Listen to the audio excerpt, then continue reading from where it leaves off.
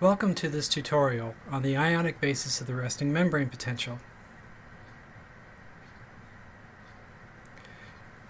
This tutorial will relate to one of the core concepts in the field of neuroscience. It's core concept number 2, as defined by the Society for Neuroscience. I would encourage you to visit brainfacts.org and navigate to core concepts to learn more about what these concepts are all about. But for our purposes, it's useful to just highlight how this tutorial right now relates to the broader field of neuroscience. And it does so because we're going to begin a discussion about how neurons communicate using electrical and chemical signals.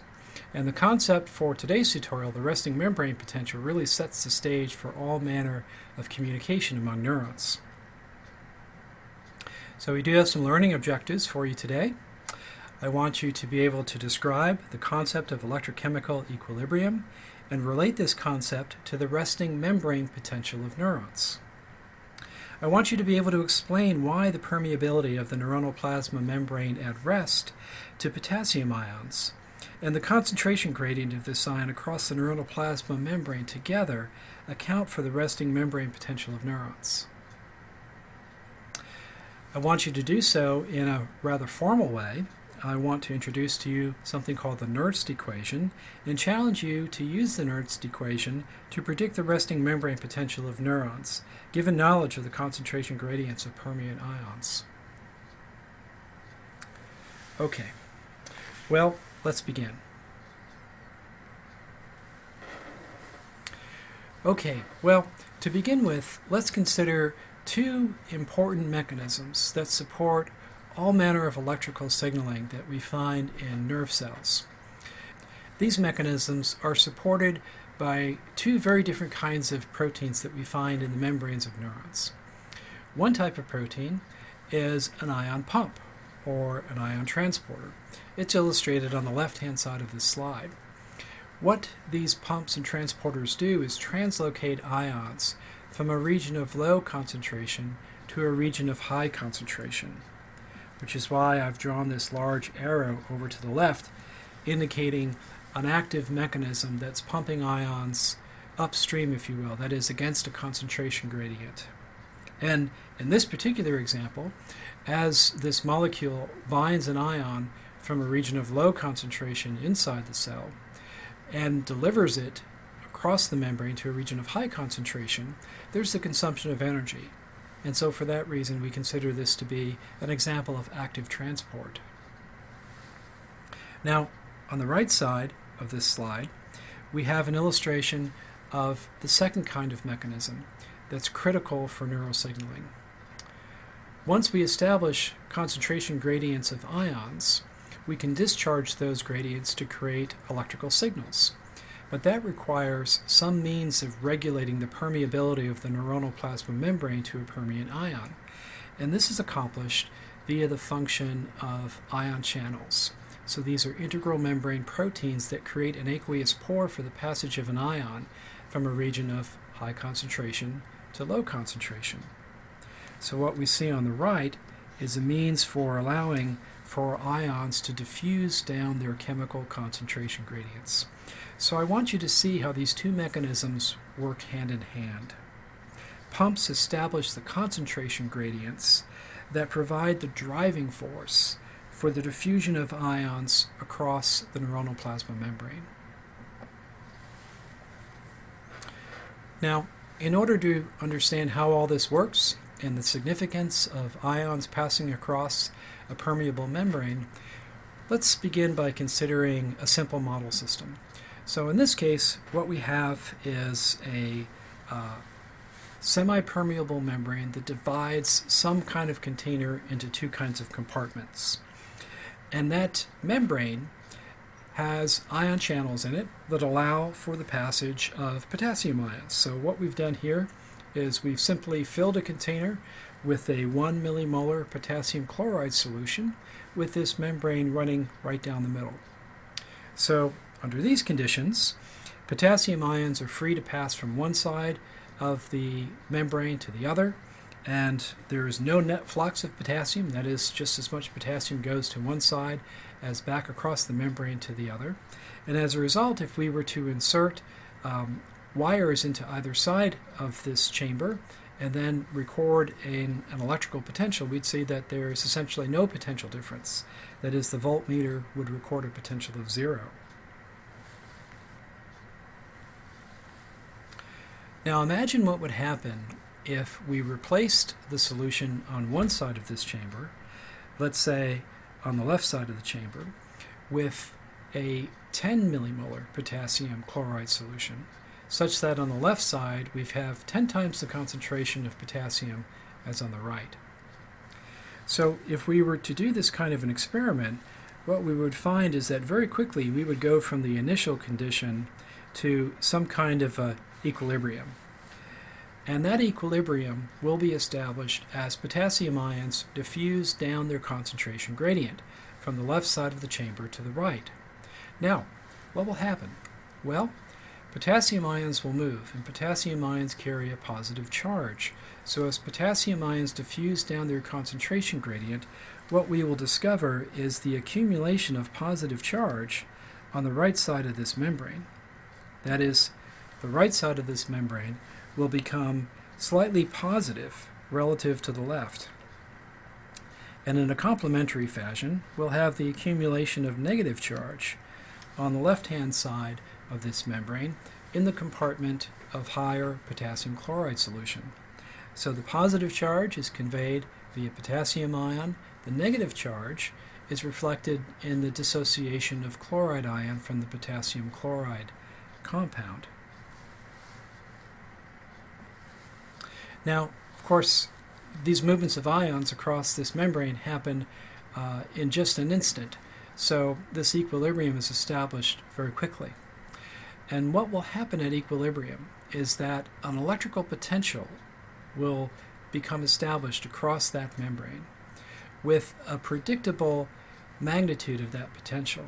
In fact, in this case, the potential has a magnitude of 58 millivolts, with compartment number 1 on the left-hand side being 58 millivolts negative to compartment number 2 on the right-hand side.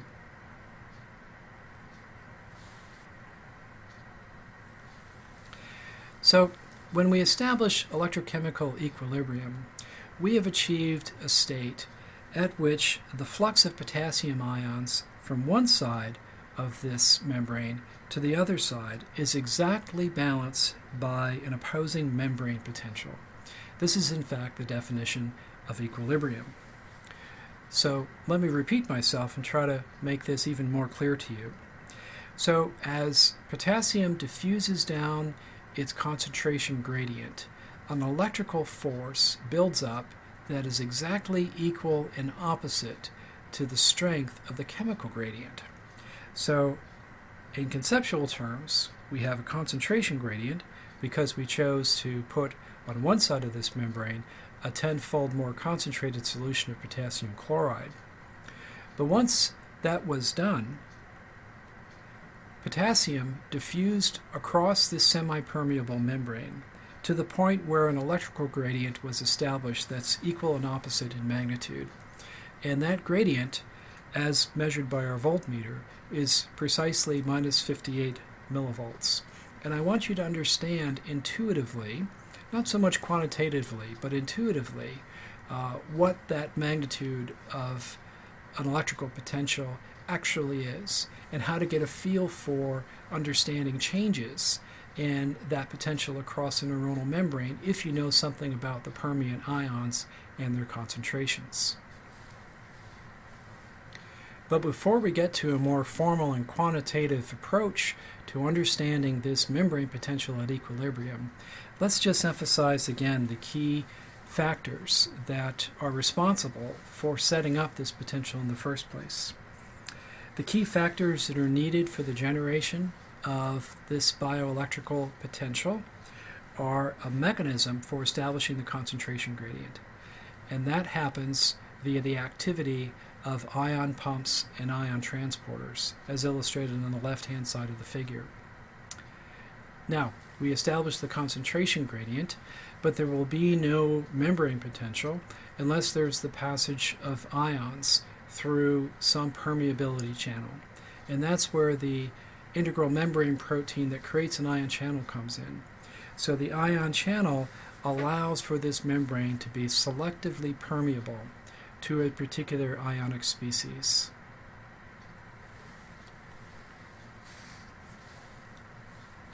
Now, for real neurons in real nervous systems, both of these mechanisms are in operation with respect to potassium ions. In fact, at first approximation, the movement of potassium ions across a semi-permeable membrane is sufficient to explain the resting membrane potential of neurons. Now, I'd like to make just a couple of other points as we pass through this discussion of resting membrane potential. One is that we don't actually have to move a large number of potassium ions in order to establish this potential. So it happens very quickly, and it happens with the movement of a relatively small number of ions. And as a consequence, we really aren't fundamentally changing the concentration of solutions on one side of that membrane or another. So we still have a 10 millimolar solution on one side, a 1 millimolar solution on the other in our model system. Another consequence is that because we have chloride ion on either side of our membrane, and that chloride ion has no channel in this model system anyway that will allow it to permeate, we can establish overall electrical neutrality. That is to say that while there is a separation of charge on either side of the membrane, the solutions themselves on one side or the other are electrically neutral. The positive charge is balanced out by negative charge. And then lastly, I would say that the separation of charge is really only limited to this membrane. Sometimes I like to think about being inside of a cell, and maybe the walls of this room being the plasma membrane surrounding this wall, and if there's overall electrical neutrality, I can move through this space and not feel an electrical charge. But if I were to touch the wall, such as what I might do, if I were to touch the wall, maybe I would get a bit of a shock because the separation of charge is limited just to that space. Well, I'm not sure how well that worked for you on camera, but I think you get the idea. So the separation of charge is limited just to the perimetry of that cell, that is, to either side of the neuronal plasma membrane.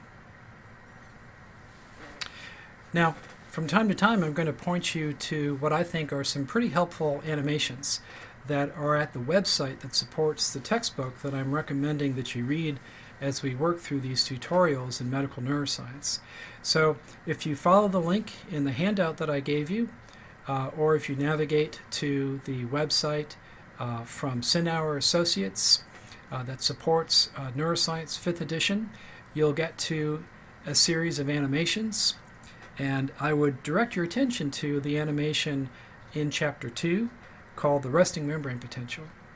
So if you simply click the link in the PDF file, that should take you right there. Otherwise, you can navigate there on your own. And hopefully, you'll find this animation a useful summary of what we've discussed so far, and even more.